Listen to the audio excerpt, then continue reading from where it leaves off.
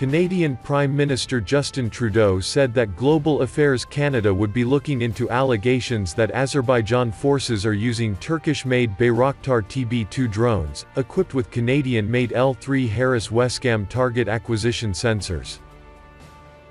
Bombardier Recreation Products also said it had suspended the delivery of aircraft engines to countries of unclear use after reports that they were used in Turkish combat drones deployed by Azerbaijan in fighting against Armenian forces in Nagorno-Karabakh.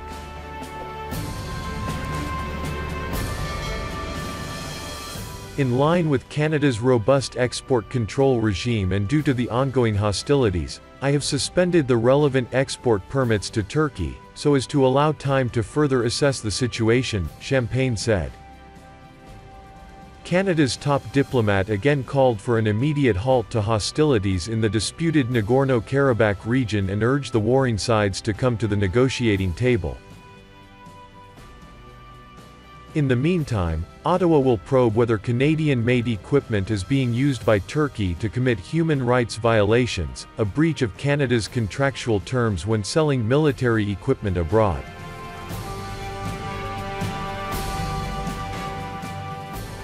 Canada suspended the issuance of new military equipment export permits to Turkey last year as well, citing violations committed during its military campaign in northeastern Syria, according to the 2019 Exports of Military Goods report. The report made no mention of sales to Azerbaijan, which some experts have said suggests similar sanctions against Baku. Armenian officials have accused Turkey of injecting itself into the conflict.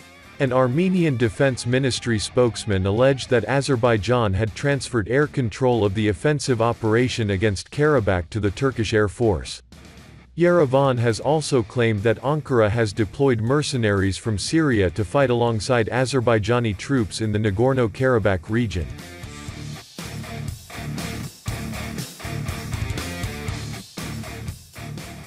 On the other hand, Turkey's TUSAS Engine Industries, subsidiary of Turkish Aerospace Industries, has produced a new engine to power locally made drones such as the Bayraktar TB2 and Akinci.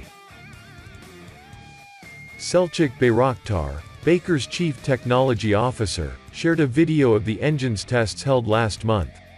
It is not a prototype but a mass production engine. The new TE engine has the highest performance figures in its class globally, he said.